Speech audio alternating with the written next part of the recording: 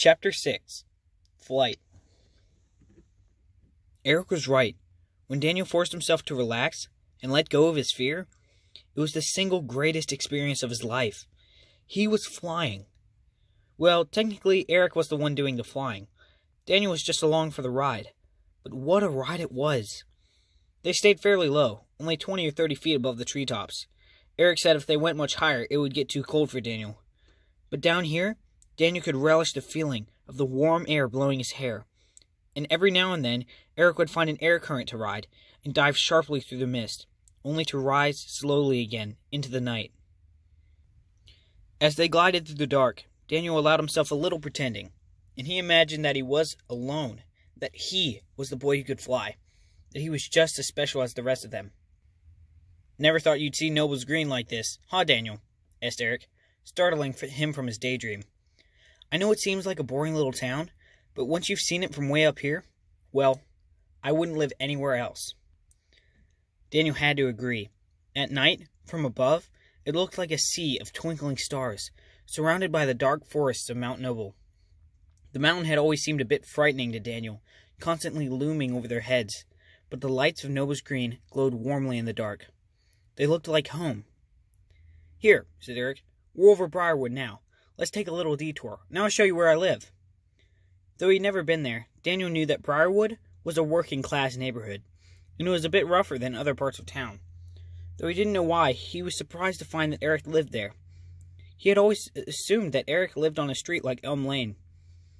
Eric flew lower, and soon the little lights became street lamps and bedroom windows. The houses in Briarwood were smaller than those on Elm, but clean. The residents obviously took care of their neighborhood. "That's my street over there," said Eric, pointing. "My house is the third one down, and that's my mom's station wagon in the drive." Eric stopped in mid-sentence. They were no longer flying. They were hovering now, suspended in mid-air. Eric's eyes were on the blue four-door Chevy parked next to the beaten-up old station wagon. Is something wrong?" asked Daniel. It was a bit unnerving to be floating that far up without moving. It was less like flying and a lot more like hanging on. "Huh?" said Eric. "Oh, yeah, I'm fine. It's just... well, that car wasn't there when I left. It's Bob's." "Is he... Bob? Is he your stepdad or something?" "No," answered Eric, with such conviction that Daniel had to tighten his grip. "He's just my mom's boyfriend. Her latest. Or at least he was. He left last week, and I was hoping that he was gone for good." Daniel didn't say anything. He didn't think there was anything to say. "Oh, the heck with him," Eric said finally. "Come on, let's get you home." They flew in silence for the next few minutes. Finally, Eric's scowl broke as he spotted something near the edge of town. "Well, look at that!" he exclaimed. "You mind if we make a quick stop? There's something I should take care of." Daniel tried to make out what Eric was looking at, but it was no use. Whatever Eric was seeing, it was too far away for Daniel's eyes. "Oh, sure, what's up?" "Unfinished business." Eric smiled as he began their descent. When they got closer, Daniel could make out stacks of hollowed-out cars and rusty metal appliances, refrigerators, washers, ovens, and the like. They were landing in the middle of an old junkyard, near the edge of the forest. Piles of rusted metal and torn-up furniture littered the area. To their right was a 12-foot-high chain-link fence, hanging limp around a gaping hole. It looked as if a Mack truck had plowed a hole clean through it. From somewhere close by came the crash of smashing, squeaking metal, the sound of destruction. Daniel wondered what business Eric could possibly have in a place like this, when a sudden breeze brought him the answer. The already unpleasant stink of the junkyard was now accentuated with the familiar stench of trouble. "Let me guess, Clay and Bud?" asked Daniel, waving at the foul air in front of his face. "Yup, this place is their favorite hangout. We've got the treehouse, they've got their junkyard. Kinda fits, don't you think?" Eric must have noticed the look on Daniel's face, because he smiled and winked. "Just stay close to me, and you'll be fine." But Daniel began searching for the right words. "Are you sure? I mean, there are two of them." "Trust me, Daniel. Clay's the only real danger. Bud's just a sidekick. I know how to handle this." Though Eric landed lightly, it took Daniel a moment to get his land legs again. As Eric strode confidently toward the sounds of mayhem, Daniel struggled to keep up. What else could he do? He couldn't exactly fly away, and since he had no idea where this place was in relation to his house, walking home was also out of the question. They found Clay, standing on the hood of a rusted-out truck, clubbing the windshield with a bent fender. Bud stood some distance away, throwing bricks at the headlights. As it turned out, Bud was a pretty bad shot, and one brick went high, slamming into the back of Clay's skull. "Watch it!" snarled Clay. The brick had split in two, but despite his growling, Clay had hardly flinched. "Oh, that little brick didn't hurt you," said Bud. "You want me to throw it back, fatty? See how you like it." All right, I'm sorry." The two bickered some more before returning to the random demolition. As he watched the senseless destruction, Daniel thought what a waste it was for those two troublemakers like Clay and Bud to have powers. And here was Daniel, as irremarkable as bread. Eric stood by and watched the pair for a minute or two, before stepping out of the shadows into the moonlight. By now, Daniel's eyes had adjusted to the dark, but he still didn't like the idea of being left behind in this creepy place. So he pinched his nose and followed Eric into the open. "Uh-oh," said Bud, seeing Eric's approach. "Clay, man, look out." Clay looked up from his work and glared when he saw Eric walking toward him. Daniel's feeling of unease was only made worse when Clay jumped off the beaten-up car to meet Eric head-on. Daniel's gut tightened when he noticed that Clay didn't drop the fender. "Well, looks like the new kid's making more friends every day. The Buddha and the girly ones weren't enough, huh?" "Clay, it's time we had a talk," said Eric. "That's so. Isn't it a little late for you to be out on a school night, Boy Scout?" Bud was laughing along with Clay's taunts, but Daniel suspected it was only to cover his fear. The air had taken on a more pungent tang. "I'm serious, Clay," said Eric, unsmiling. "What you did to Daniel here was way over the line. He could have died." "Hey, it's not my fault that yellow belly over there went jumping off of that building. All I was gonna do was talk to him, and he went all crazy." "Talk? You're not much of a talker, Clay." "Oh yeah? And who are you to say anything about it anyway? I'm not part of your little cliche, your group of supers or whatever. You can't tell me what to do." "You know the rules, Clay, and even you have to follow them. Consider this your last warning. Leave Daniel, and everyone else for that matter, alone. Stick to beating up on his junk. It's what you're good at." Eric turned around and started to walk away, which Daniel saw immediately was a giant mistake. As soon as his back was turned, Clay swung the fender, hard with both hands. Daniel managed to shout a warning, but it wasn't necessary. Eric spun around just in time and stopped the fender inches from his face. Both boys were now holding on to opposite ends of the metal club, and Daniel could see the strain on their faces as they tried to wrest it away from each other. The sound of twisting metal ground against his eardrums as Daniel watched the two boys tear the fender apart under their very fingers. It was amazing and frightening all at the same time. They were so strong that the steel was bending, ripping in their grasps. The struggle seemed evenly matched, and Daniel began to worry that Clay had overestimated his advantage. Clay was just as strong. How could Eric be sure that he would win? And what if Bud got his courage up and decided to step in on Clay's side?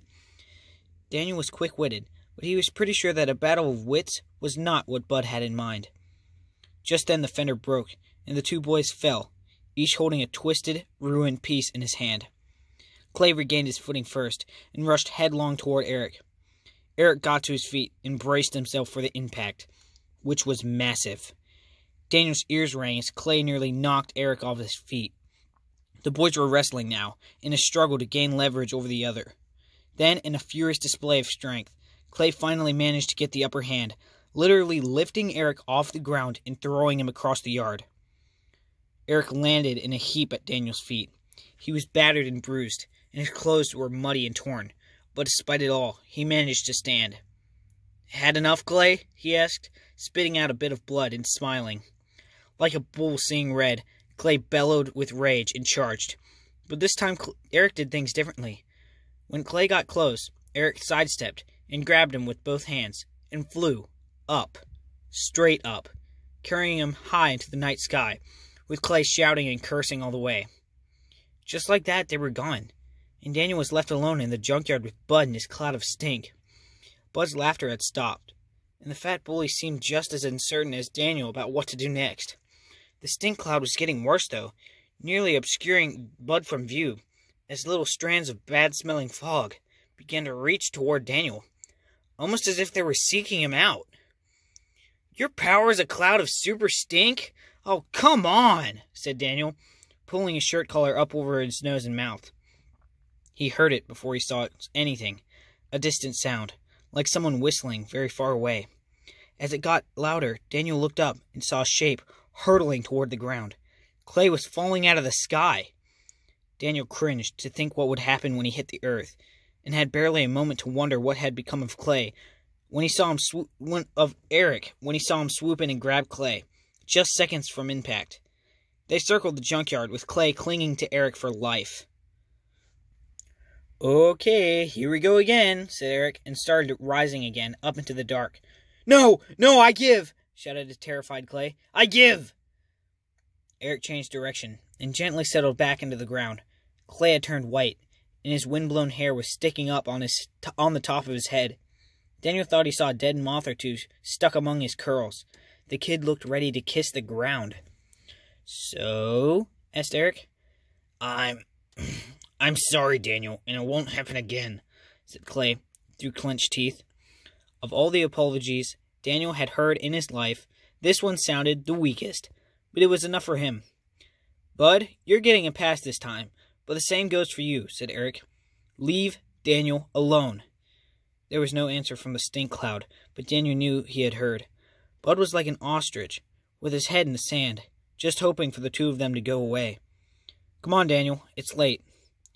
Daniel grabbed hold of Eric's back, and up they flew, leaving the two bullies to their shame.